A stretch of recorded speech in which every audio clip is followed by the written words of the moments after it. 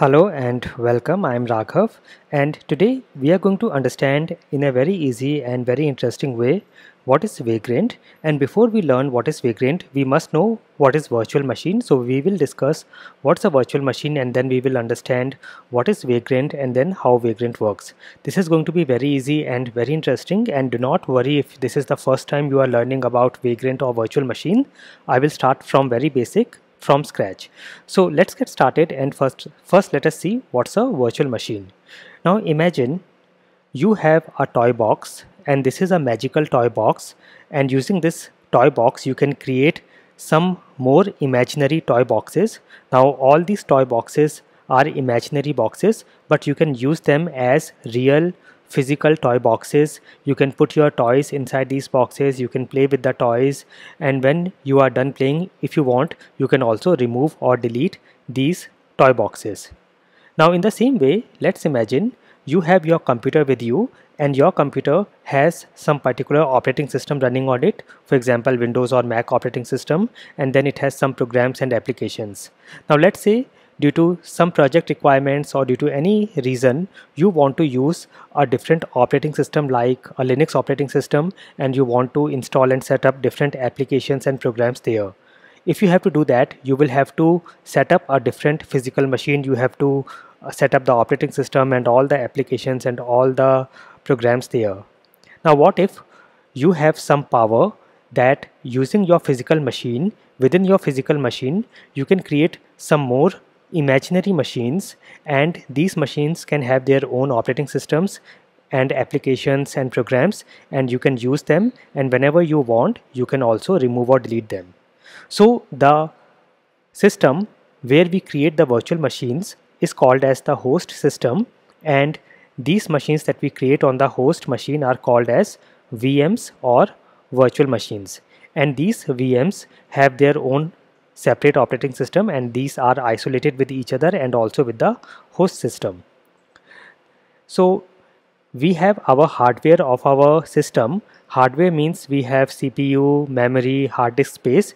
Over the hardware we have some operating system like Windows or Mac that we are using, that will be called as the host operating system, and then we have a software called Hypervisor.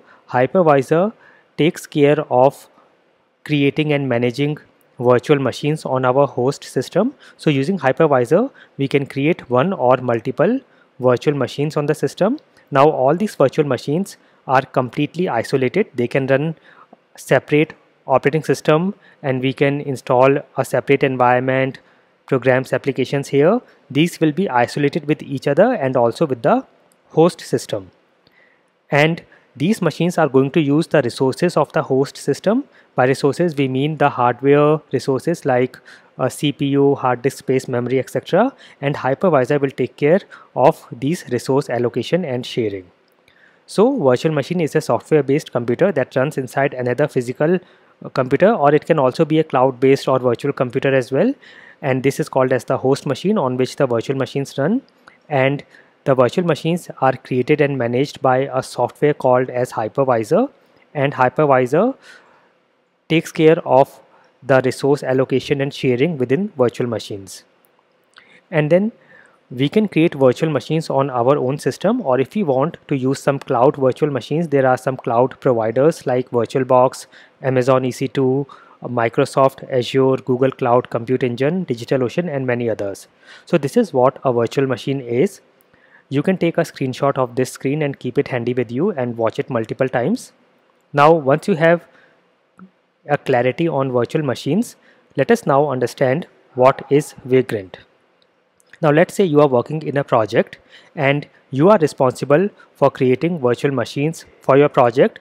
They can be any need for the virtual machines. For example, you have to set up servers there, or you have to create development and testing environments or performance testing environments. So you have to create multiple virtual machines.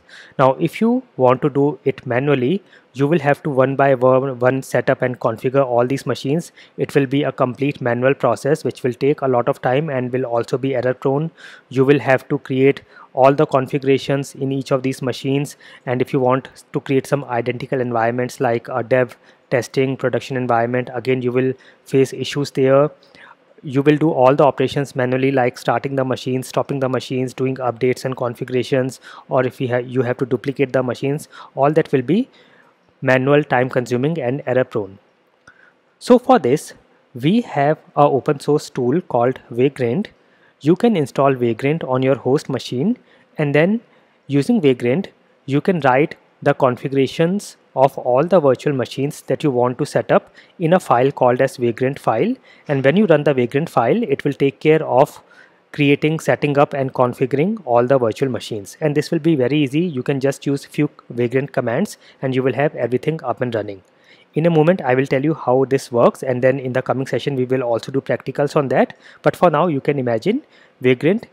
Using Vagrant, you can give configurations of the virtual machines you want in a file and then run the file with a Vagrant command, and that will set up and configure all the virtual machines. So the file is called as Vagrant file, where you give all the configurations, and then we give all the details of the virtual machines here, and then with a single command, that is Vagrant up, all the VMs will be created and configured. And there are other Vagrant commands. Using those commands, you can do all the other things like starting, stopping, updating, all the things we can do with Vagrant commands. So this is what Vagrant is in very simple words. You can again take a screenshot of the screen. Now let us see how Vagrant works. Let us say this is your host system, and here you will install Vagrant. Once you have installed Vagrant, you can run the command Vagrant init, which will create a file called as Vagrant file. Now in this Vagrant file, you will give the details about the provider to use. There are multiple providers for virtual machines, like we have VirtualBox, OpenStack, Amazon EC2, etc. Then you will also give information about the machine and the image to use, and then the provisioners. Do you want to provision using scripts or shell scripts, or you want to use some provisioners like Chef, Puppet, Ansible, etc. All this information will go in the Vagrant file. So for providers, we have different options like VirtualBox, VMware, AWS Cloud, Google Cloud, Azure, OpenStack, etc.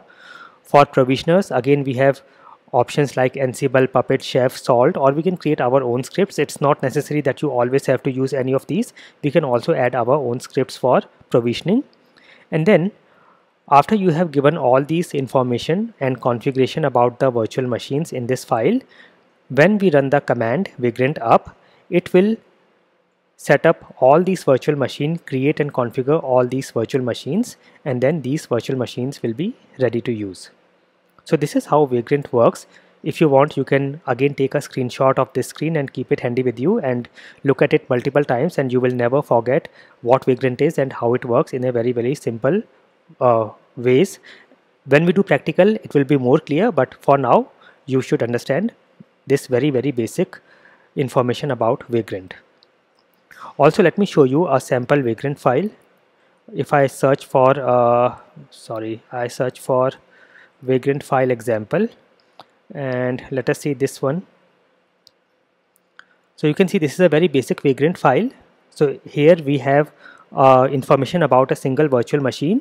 So you can see it is written in Ruby, and then here we give the image name, we give the provider, VirtualBox, it is open source VM provider.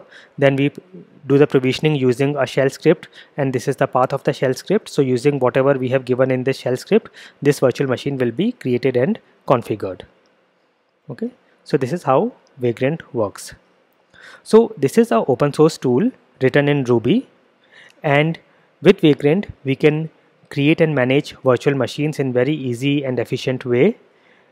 With Vagrant, we can specify the configuration of our virtual machines in a file called as Vagrant file, and then whenever we run the command Vagrant up on the configuration file, that is Vagrant file, it will create the virtual machines. And then we have other Vagrant commands that we can use from the command line to manage the virtual machines. Vagrant was started by Mitchell as a side project, and then the first version of Vagrant was released in March 2010, and Mitchell formed an organization called HashiCorp to support full-time development of Vagrant. So again, you can take a screenshot of this screen, and with this I hope now it is very clear to you what is Vagrant, why we use it, and in the coming sessions we will do more practical and hands-on, and this will be very interesting. Thank you for watching and never stop learning.